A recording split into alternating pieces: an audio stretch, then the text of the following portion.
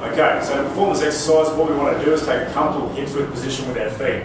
From there, we're going to turn our feet in slightly, just to that point of restriction where you're feeling a light stretch. So whether that's in the ankle, the knee, or the hip, just going to that point.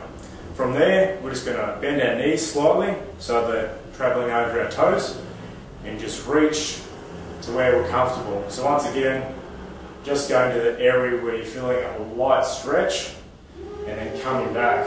We're not trying to force past that point. So nice and slow, and just going to where you feel comfortable. So for myself, I can feel that more so in my right hip. So I'm just going to that point where I feel that slight stretch in that right hip there, and then coming back.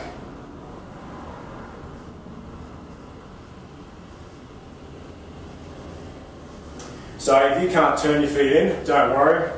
So if you're starting off in that position there, that's your natural stance.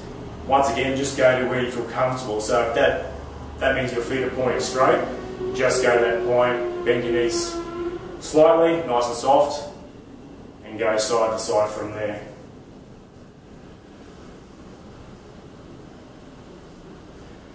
Okay folks, so that is the pigeon-toed reach exercise. If you have any other comments or questions, be sure to get in contact with me. We'll put the details up in the video, and in the section below you can find the rest of the details.